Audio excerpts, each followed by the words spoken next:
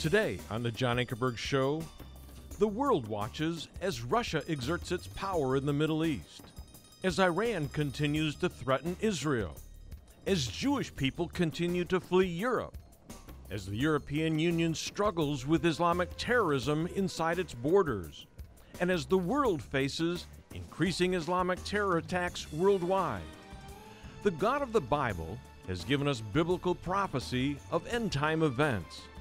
How do the nations and events that we are seeing today relate to what the Bible says will happen in the last days? My guest who will answer these questions is news journalist and prophecy scholar Dr. Jimmy DeYoung, who has lived and reported from Jerusalem since 1991. He has interviewed every Israeli prime minister over the last 25 years and foreign leaders such as King Abdullah of Jordan and the late Palestinian leader Yasser Arafat. We invite you to join us.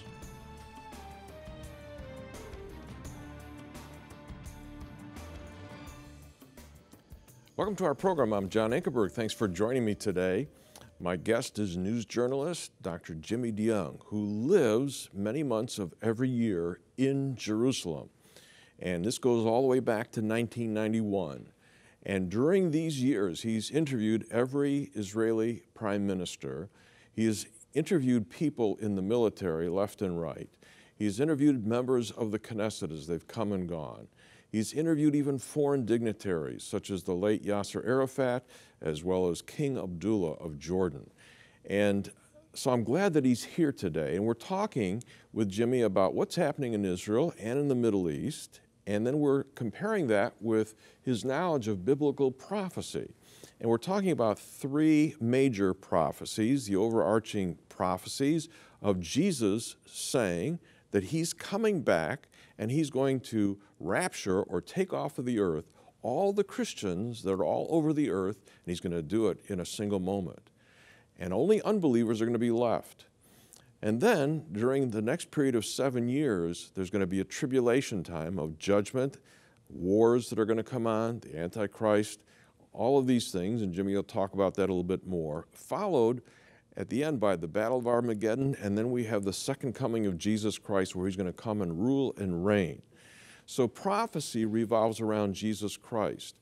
And underneath those, we've been talking about a specific prophecy of Ezekiel chapter 38, where the prophet Ezekiel talked about and prophesied there's going to be a coalition of nations that are going to come together and they're going to come against Israel. We've been talking about who they are, and I'm going to ask Jimmy to summarize that for us. And then one other thing, underneath all of that, we're looking at 5 stunning events that have taken place since Jimmy was with us 1 year ago.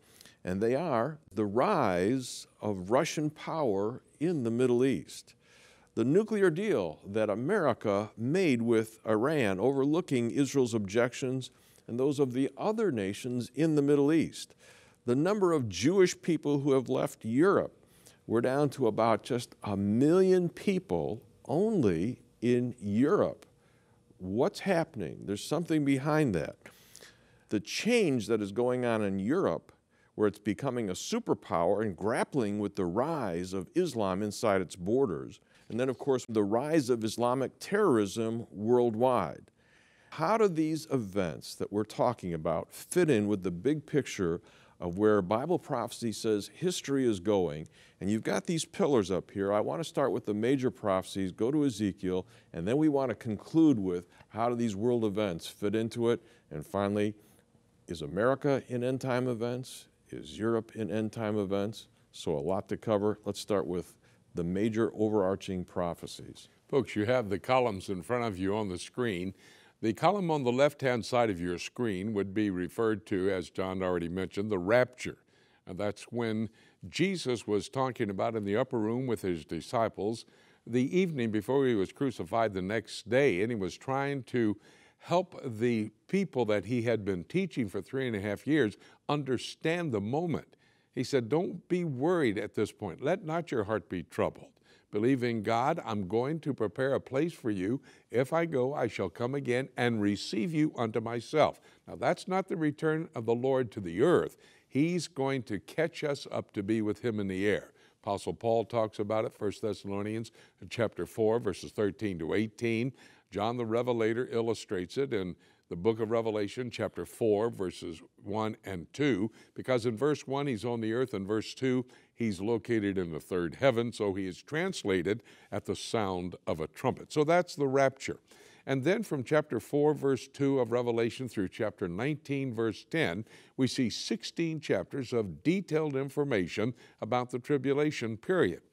On previous programs, we've talked about the prophecy and more in depth on the book of Ezekiel, chapter 38, bringing into the thinking as well to the table of our discussion, Psalm 83 and Daniel chapter 11.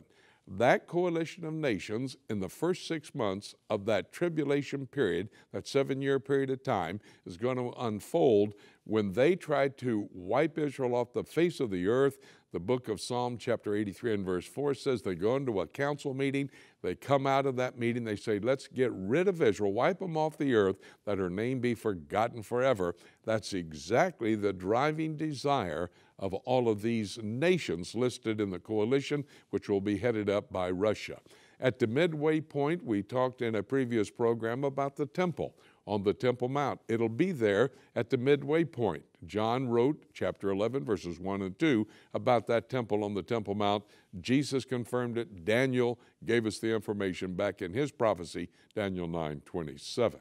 At the conclusion of that 7-year period of time, all the nations of the world gathered together, and I like the term the campaign of Armageddon, because it doesn't happen in the battlefield there in the Jezreel Valley at the beginning.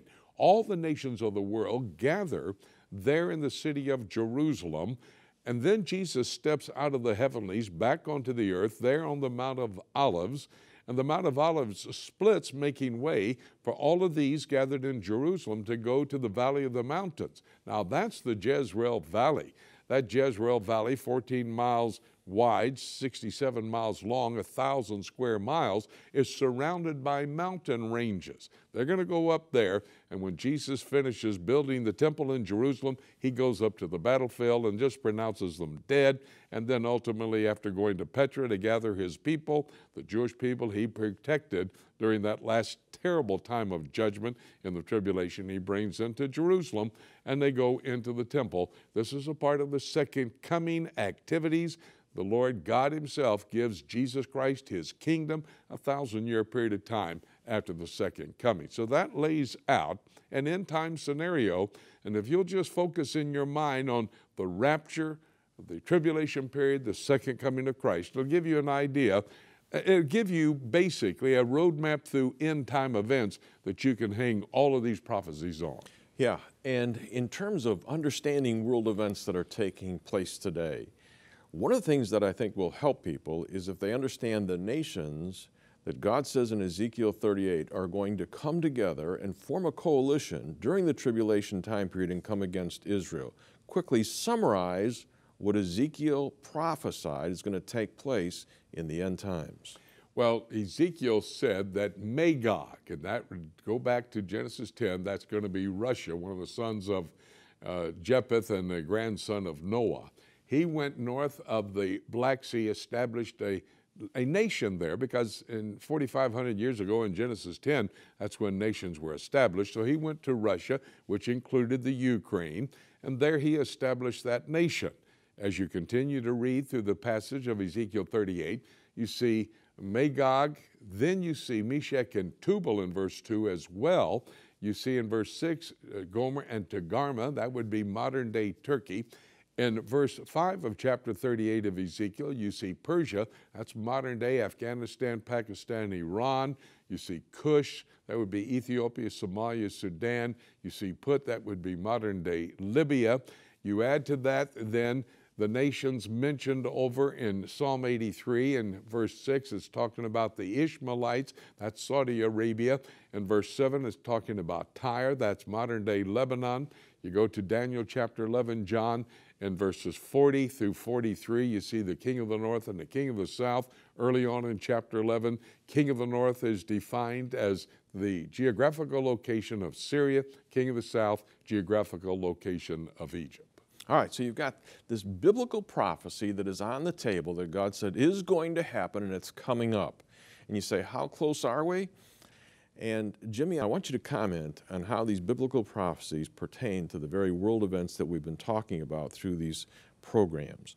And first, let's take the rise of Russian power in the Middle East. It has rapidly expanded. It's incredible. Its ties in Syria, its ties with Iran, and other places in the Middle East. How this has happened, apply this to biblical prophecy. After the fall of the Soviet Union in 1991 and the demise of communism, Vladimir Putin started to play a key role in the leadership of Russia. He was the president for a number of years, stepped aside, made his prime minister the president, and Putin became the prime minister for a 4-year period of time, changed the constitution so they could expand the length of time a man could serve as president, and Putin ran and became president of Russia. He's going to serve a 6-year period of time. He'll have an opportunity for run for re-election if he's not named the czar before those elections actually come about. And so he has control of this area called Russia. Russia is key to the entire world. Look at Europe, for example. When Vladimir Putin took over Crimea, there wasn't a shot fired, nobody really complained. And so he has a connection to the European Union. This is a part of his rise to power. He's forcing the people in the Ukraine to give him the land bridge to bring his materials, his munitions and everything else over to Crimea, that warm water port, so he can get to the waterways of the world. During that same period of time, he moved in to prop up Bashar Assad, who's in Syria. Now, there has been a long civil war going on. 250,000 of the Syrian people have been killed. And here comes Russia. They had been playing a little insignificant role. They did have a port there on the Mediterranean coast of Syria. They had brought some ships in just for temporary duty for their military in the Navy there. But then they decided to jump in full force and stand beside Bashar Assad. They started to bring their boots on the ground, their military personnel into Syria. At one time, they only had 30,000. I think that number's up close to almost 100,000 of those personnel from Russia who are now in that part of the world. They're in Syria at a key location geographically for the entire Middle East. They have a relationship with Iran. When you look at Iran, Iran started developing a nuclear weapon of mass destruction when they got the technology and help from the technicians to do that from Russia. And so there's a relationship there. They formed a partnership there in Syria. Iran has come in with their Revolutionary Guard. Now the skies over, the airspace over Syria is controlled by Russia mainly, but also the Iranians as well. Vladimir Putin put S-400s after the Turkish Air Force took out one of those Russian jet fighters. Then Vladimir Putin said, we mean business in the Middle East. We're going to protect ourselves. He put the S-400. That's a ground-to-air missile that takes out any type of whatever is in the air, any type of aircraft, any type of missile that may be an attack weapon of some type on your forces. And so he's major there in the Middle East as well as in Europe, and this is how he's coming quickly to power. He has a desire to control the world, and when you have the rest of the world's leaders stepping aside, letting him do carte blanche, basically what he wants to do, especially in the Middle East, he's going to take advantage of it. Talk about the nuclear deal America made with Iran. From the perspective of when you're in Jerusalem and this deal was made, what was the feeling and how has this affected the nations in the Middle East, and how does this apply to biblical prophecy? Of course, everybody knows that Benjamin Netanyahu, the Prime Minister of Israel, was livid when the United States talked about and then moved to make that agreement with Iran. I say the United States.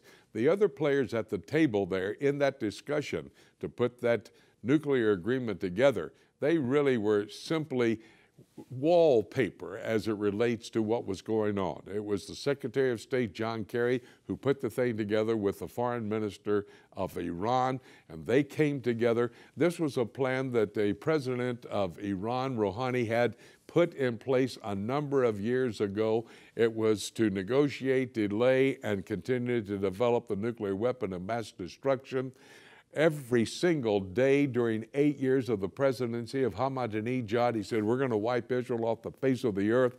The Ayatollah Ali Khomeini said we can do it in 9 minutes. We have Shahab 3 missiles. We'll put a nuclear warhead on that Shahab. We can target any location in Israel. And Netanyahu was very much concerned about that. I personally talked with Benjamin Netanyahu, the Prime Minister of Israel. I said, sir, what will you do? What will cause you to give the order for that preemptive strike? He says, when my intelligence community of Israel tells me that they're mounting one of those nuclear warheads on one of those Shahab missiles, I will give the attack warning and order to go ahead and go after them. And whether the United States steps up, whether the European Union steps up, this is a matter of life and death as far as we're concerned. We'll deal with that situation.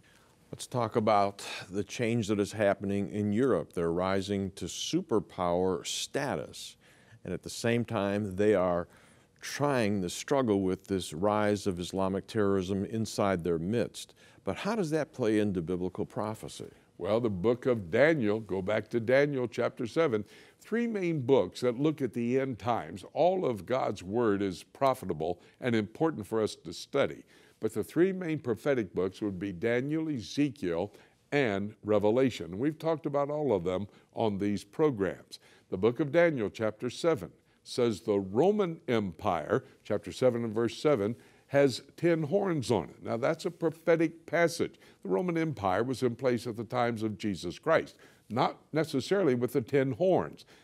The 10 horns are defined in Daniel chapter 7, verses 23 and 24, as a group of leaders from the old Roman Empire who come to power, and they're going to select one of those leaders to be the little horn of Daniel chapter 7 and verse 8, who rises to power among those 10, and he becomes the world dictator. People know him by many names from the scriptures, but most familiar, the Antichrist. He's going to come to power in the old revived Roman Empire coming into place, and we see Rome as the location, the center of not only a religious operation, a false religiosity, but the headquarters for those 10 horns of Daniel chapter 7 there in chapter 17 of Revelation and verse 12. Those 10 horns come to power 1 hour with the beast, which is that Antichrist. It is true that Europe is becoming a major political power in our world.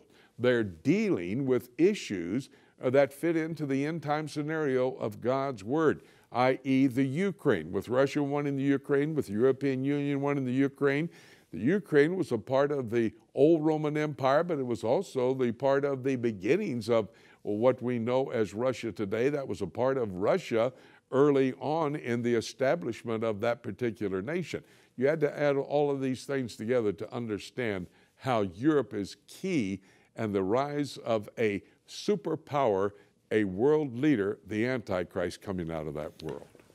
Quickly talk about the fact of ISIS is actually bragging about the fact that their goal of world subjugation could come about.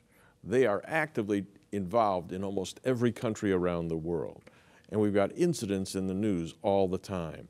How does this play in, the rise of Islamic terrorism, into the prophecy picture? Well, Islamic terrorism is rampant across the world, and that's almost a bit separate from Islamic State itself. There's Islamic terroristic activities happening everywhere you want to go. It's not all the responsibility of Islamic State. But the phenomenon about Islamic State is that they've come to power in a region of the world, I'm talking about Syria and Iraq, ISIS, which is the Islamic State of Iraq and Syria. That's what that acronym stands for. They control 50% of all the landmass of Syria. They control many of the major cities. They're headed over to Baghdad in Iraq. Ultimately, they want to go to Babylon. When you go to Revelation chapter 18, it talks about Babylon being the center of a worldwide dominion where the Antichrist will be. Islamic State has that vision in mind, howbeit Scripture tells us they will never get to that point, but that's their desire. They now have connection to Hamas, which is located in the Gaza Strip, who wants to take out Israel. They're in the Sinai Desert. They're training people. They're bringing young people out of Europe, out of the United States, bringing them to the training ground of Syria, helping them to develop readiness to be able to go back to their own countries, their own regions, and bring about terroristic activities to bring everybody in this world under the control of Islam in a caliphate that is going to be set up. What about America? Do you see America in biblical end time events? You know, that's the most asked question in any Bible prophecy time that I ever have. Where's the America in the United States? An old guy tried to answer that question one night for me, and he said, well, it's in Jerusalem. I said, what? He said, oh yeah, Jerusalem. You know, he was being a bit funny, but that's true. The only place I see America even referred to would be Jerusalem. Zechariah chapter 14 and verse 2, where it says, at the end of that 7-year tribulation period, all the nations of the world gather at Jerusalem. Now, why is that going to be the case? If America is still around at that time, they'll be there. But why aren't they a superpower? The rapture of the church takes place. The backbone of this nation, the Christian, is taken out of it. And the fact is that this nation on the slippery slope to moral decay, educational decay, military decay, economic decay is going down. You take the backbone out, America becomes a nebulous entity. If they are around after a 7-year period of time, they'll be at Jerusalem. We're seeing all of these events. How close to the rapture are we? How close to the tribulation are we and to this war of Ezekiel 38? Every single prophecy, John, that we've talked about, Ezekiel chapter 38, the coalition of nations, the temple on the Temple Mount in Jerusalem, the spread of Islamic radicalism, Islamic State, the rise of Russia to power, what's going on in Europe. Every one of the prophecies we've discussed on these programs will happen after the rapture of the church.